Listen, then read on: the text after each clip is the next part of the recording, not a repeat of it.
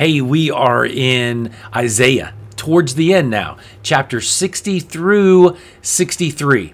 Isaiah has been telling Israel the way it is. You know, it's a dark time. But now the light is coming. It is time to get up. It's time to take action.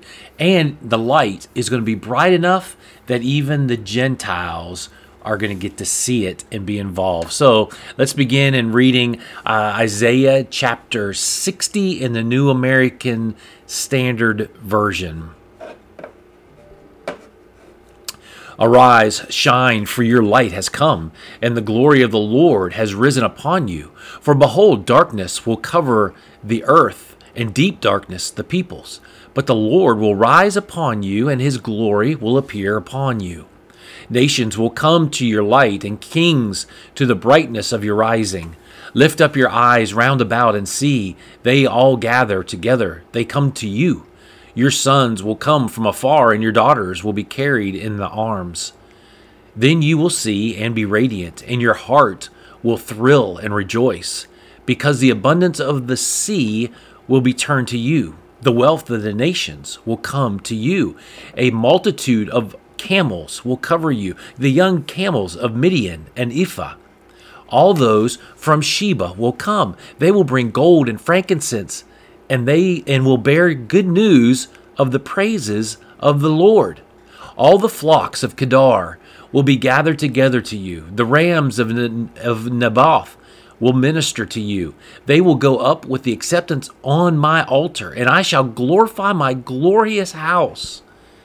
Who are these who fly like a cloud and like the doves to their lattices? Surely the coastlands will wait for me, and the ships of Tarshish will come out to bring your sons from afar, their silver and their gold with them, for the name of the Lord your God, and for the Holy One of Israel, because he has glorified you. Foreigners will build up your walls, and their kings will minister to you. For in my wrath I struck you, and in my favor I have had compassion on you.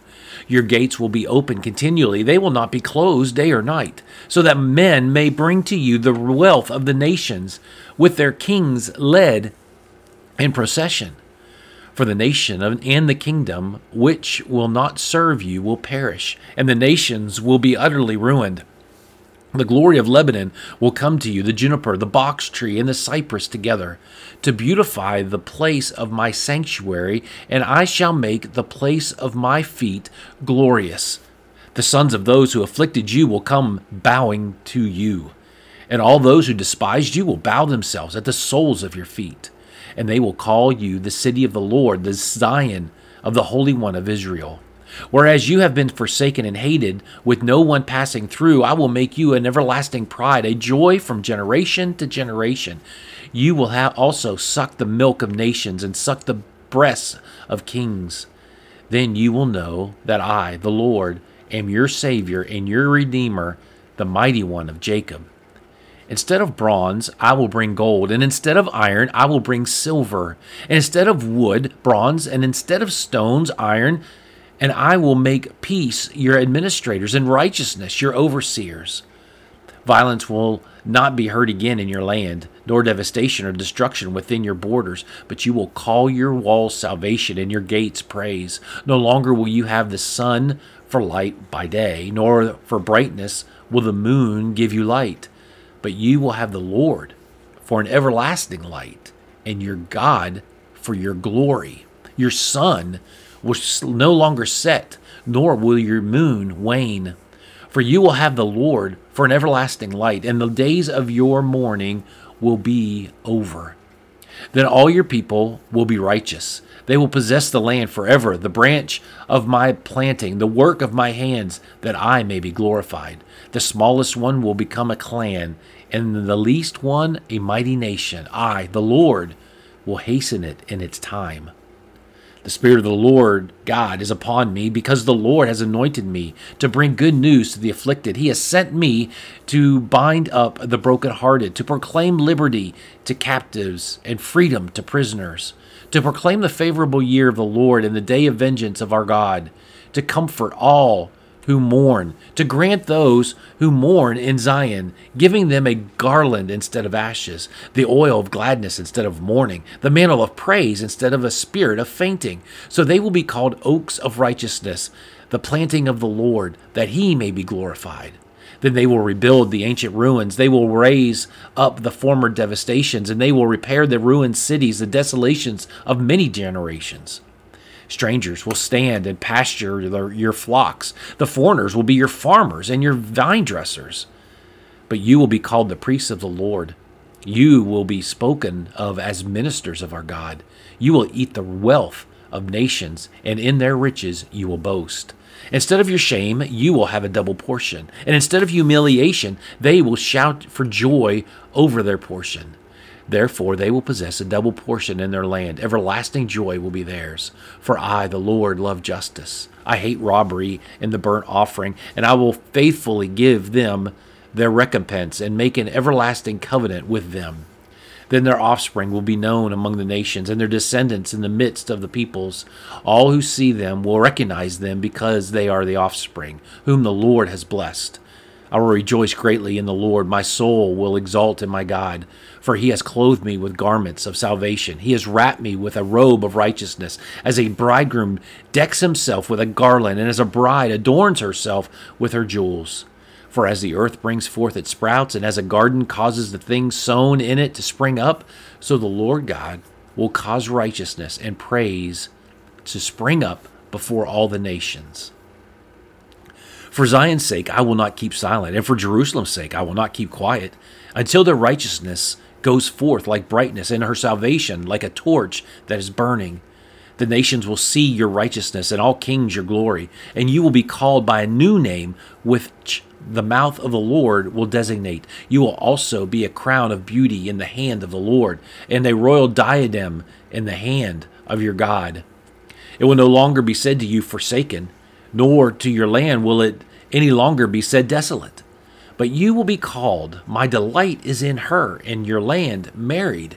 For the Lord delights in you, and to him your land will be married.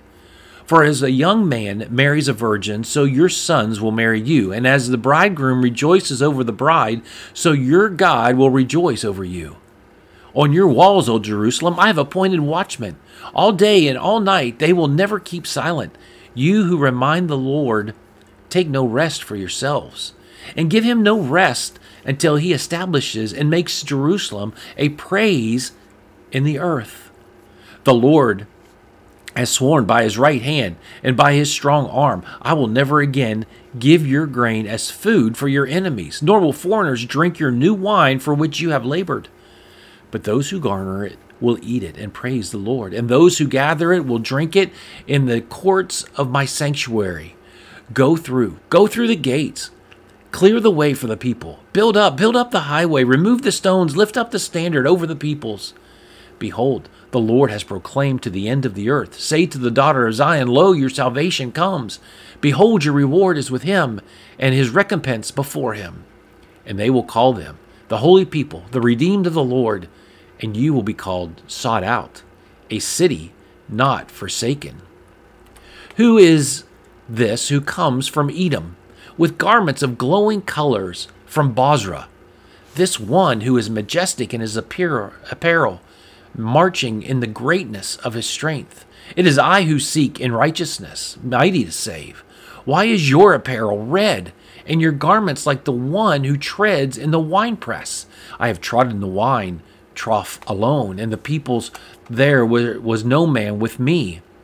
I also trod them in my anger and trampled them in my wrath, and their lifeblood is sprinkled on my garments, and I stained all my raiment.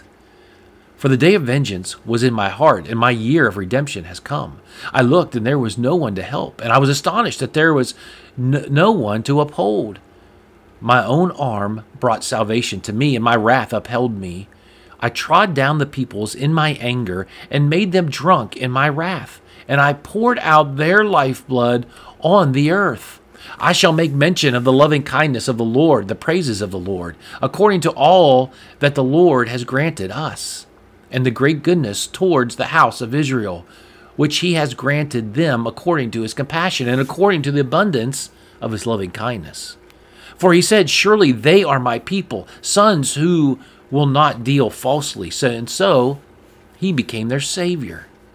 In all their affliction he was afflicted, and the angel of his presence saved them. In his love and in his mercy he redeemed them, and he lifted them and carried them all the days of old. But they rebelled and grieved his Holy Spirit. Therefore he turned himself to become their enemy. He fought against them. Then his people remember the days of old, of Moses, where he who brought them up out of the sea with the shepherds of his flock. Where is he who put his Holy Spirit in the midst of them, who caused his glorious arm to go at the right hand of Moses, who divided the waters before them to make for himself an everlasting name, who led them through the depths like the horse in the wilderness. They did not stumble. As the cattle which go into the valley, the Spirit of the Lord gave them rest. So you led your people to make yourself a glorious name. Look down from heaven and see from your holy and glorious habitation. Where are your zeal and your mighty deeds? The stirrings of your heart and your compassion are restrained toward me. For you are our Father, though Abraham does not know us and Israel does not recognize us. You, O Lord, are our Father, our Redeemer. From of old is your name. Why, O Lord, do you cause us to stray from your ways and harden our heart from fearing you? Return for the sake of your servants, the tribes of your heritage. Your people, your holy people, possess your sanctuary for a little while. Our adversaries have trodden it down. We have become like those over whom you have never ruled, like those who were not called by your name. There's something interesting in that last chapter that you just don't necessarily get from the initial reading. There's something that's unique has taken place. Bozrah is the capital of Edom. You see the arrow pointing to Bozrah. Edom is that country. Edom is, if you remember from our previous readings, Edom is the descendants of Esau. Edom means red. Red because Esau's favorite soup was red lentil soup. And so Bozrah, its name means wine press or grape gathering. And so when Isaiah is talking about wine presses, and when he's talking about stains, and when he is talking about blood red, his readers are putting two and two together. And they realize exactly what Isaiah is talking about and how Edom has been a thorn in the side of Israel for so many years. But there is a light that is coming. That is, as you know, the secret. It's Jesus. Where's your light coming from day to day? Is it Jesus? That's the question that we have to think about and we have to consider, and where our loyalties really lie. I hope you have a great day. Talk to you later.